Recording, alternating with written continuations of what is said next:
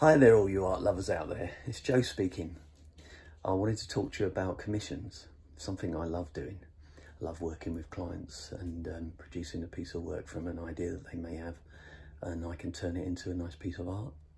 This is a painting I did yesterday for a client of mine, which is Barbados, and I'm just waiting for the paint to dry. Yeah, they normally take about 3 weeks to dry in the summer, but in the winter possibly 4 or 5 weeks, so you'll have to be a little bit patient.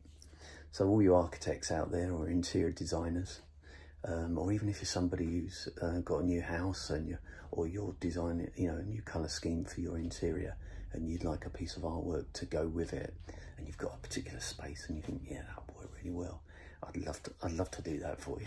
That'd be brilliant. The way it works with me is I will have a discussion with you about what you're after.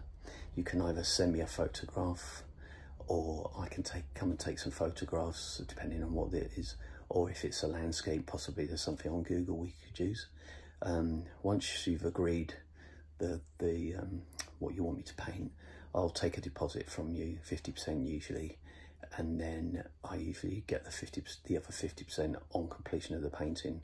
Once you've approved it, what I normally do is I finish the painting, do a photograph, send it to you, and then if you're happy, then just come back to me and say, yeah, Joe, we love it.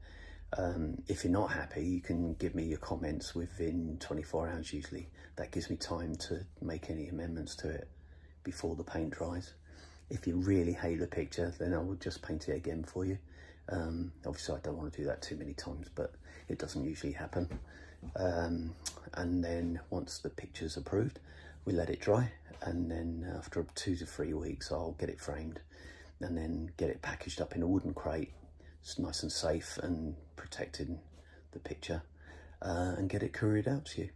So if you want a nice piece of artwork to suit your colour scheme in your interior design, then come back to me. I'll speak to you soon. Bye.